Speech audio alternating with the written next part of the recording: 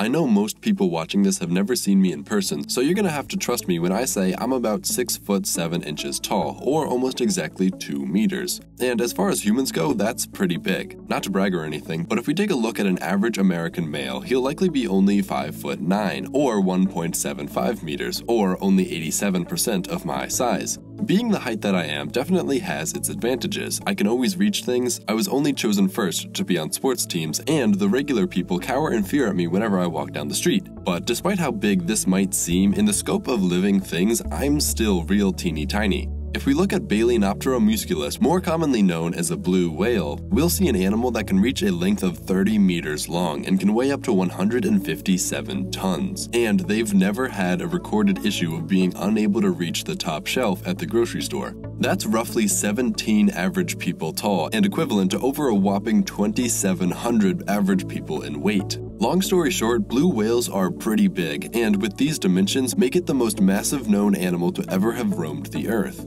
Several things contribute to the blue whale's amazing size. For starters, by living in the ocean, the whale's own buoyancy means its skeleton doesn't need to work so hard to lift all of its weight.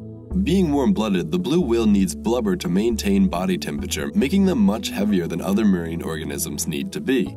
Their grazing habits taps into one of the lowest trophic levels, gaining the blue whale degrees of magnitude more available energy than other carnivorous animals and even other whales. Surprisingly, however, while definitely the most massive, the blue whale isn't the longest animal to have ever existed. The extinct Argentinosaurus was the largest known dinosaur to have walked the earth, having inhabited what's now Argentina approximately 97 to 93 million years ago. Not many fossils have been found of this creature, only a couple vertebrae, rib bones, and parts of a leg bone. Because of this, only estimates of the Argentinosaurus's total length and weight can be made based on other, smaller species similar to the Argentinosaurus. These estimates can vary quite a lot, but typically place the creature between 30 to 35 meters long from head to tail. But even if it was a full 35 meters, this still would not have been the longest animal ever. That honor most likely falls upon the lion's mane jellyfish. Still swimming in our oceans today and native to the Arctic waters, this is definitely one of those animals that you'll see and you'll think to yourself, that's an alien. The largest recorded specimen ever found washed up on the shores of Massachusetts Bay in the United States back in 1870. When completely stretched out, the tentacles of this creature came out to an astounding 37 meters long, making it the longest recorded single animal ever. But as big as blue whales, crazy dinosaurs, and alien jellyfish are, life can get much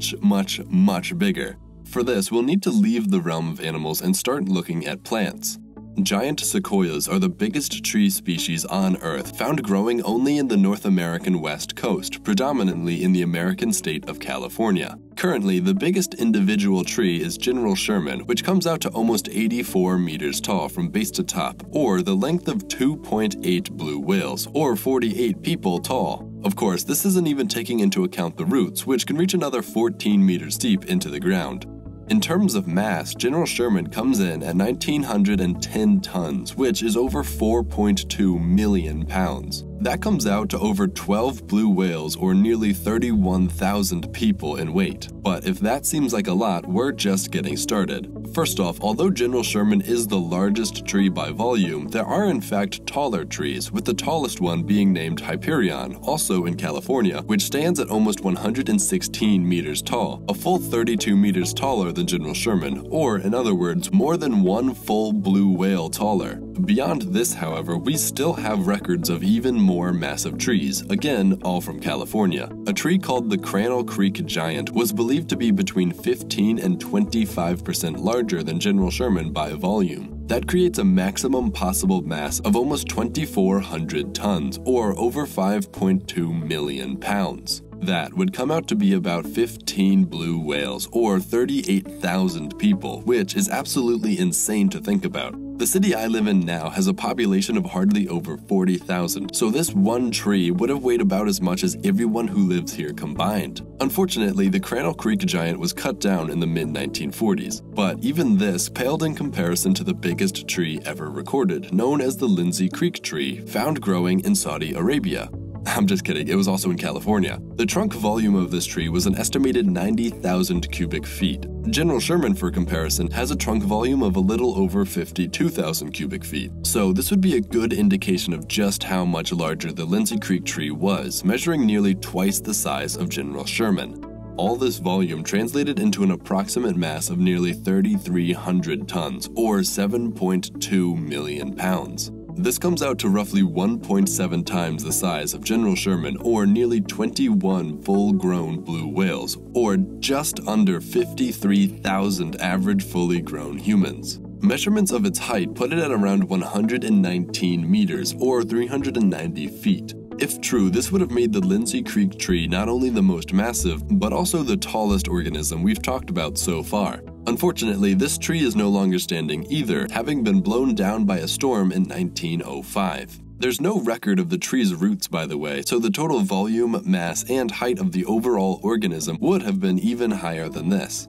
In all, the Lindsay Creek tree was the largest single-stem tree ever known to have existed. But that's just single-stem trees, which, yes, means we're not done yet. See, while some trees, like General Sherman, have the strategy of growing one huge trunk that occupies a relatively small portion of the Earth's surface area, there are other trees called clonal trees, yes, clonal like clones, that have the opposite strategy. Instead of one massive trunk, they sprout multiple smaller trunks from the same root system. These typically don't grow very tall, but instead rely more on covering a large area to ensure its survival. If allowed to grow continually, well, they'll do just that, sometimes growing into basically islands of a single tree within a forest. The biggest of these types of trees is located not too far away from the giant sequoias actually, in south-central Utah, again in the United States. This tree is known by the name Pando. Seriously, I'm not joking. It translates into Latin as "I spread out," which, well, yeah, Pando sure did. Pando is a member of the quaking aspen species, which grow and store energy and nutrients in their roots.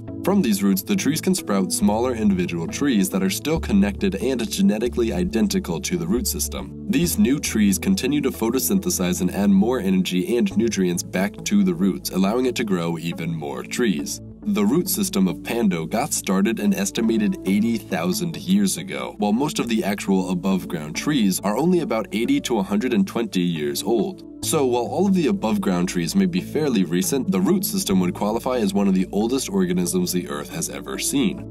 Over this incredibly long time, Pando grew to an area of 106 acres, or 43 hectares. Covering this area are an estimated 40,000 individual tree trunks, each one genetically identical and connected to one another through their roots, each one more like a branch on a single tree than a tree in their own right. Altogether, these tree trunks add up to make a single organism that weighs nearly 6,000 tons, or just over 13 million pounds. That's roughly 2 full-grown Lindsay Creek trees, 38 blue whales, or almost 97,000 people. On top of that, it's thought that Pando used to be even bigger. Unfortunately, for the past 30 to 40 years, Pando is thought to have started dying. Although not entirely certain why, researchers expect it to be a combination of factors including more frequent droughts caused by shifting climate, increased wildfire suppression caused by human oversight, and increased cattle grazing encouraged by humans as well. Yep, this one's our fault. Even still though, Pando remains the most massive organism to have ever been discovered by humans, nearly twice the size of the biggest single-stem tree on Earth. But that doesn't mean there aren't still physically bigger organisms out there that might not be nearly as heavy as Pando, but which spread out over a greater total surface area. An example of this can be found in the waters of the Mediterranean Sea, not in the United States. Throughout this sea lives a grass known as Posidonia oceanica, or just Neptune grass. This grass has a very similar strategy to Pando, where it's the root system which survives and expands while producing expendable grass stalks wherever conditions are optimal. Usually, patches of Neptune grass are small and diverse, but south of the island of Ibiza lies a single patch all connected by a single root system, all genetically identical that spreads out over a distance of 8 kilometers. Based on the observed growth rate of this seagrass, it's predicted that this particular colony must be around 100,000 years old to have made it to this size, making it potentially the oldest organism on Earth as well. But if we're talking about size and not mass, we can get even bigger. For this though, we need to leave the realm of plants and enter a new one: fungus. To understand this one, we need to learn a little bit more about the mushroom species Armillaria osteae. So normally, fungus feeds on dead organic matter left behind by plants killed by natural causes. But this one is what you'd call a parasitic fungus, meaning it figured out that if it could kill trees and then digest them, it could control its own growth and no longer depended on chance deaths to support itself. Basically, it's a cold-blooded killer that sets up camp on a single tree until it's dead from a root disease known as white rot and then consumes the remains.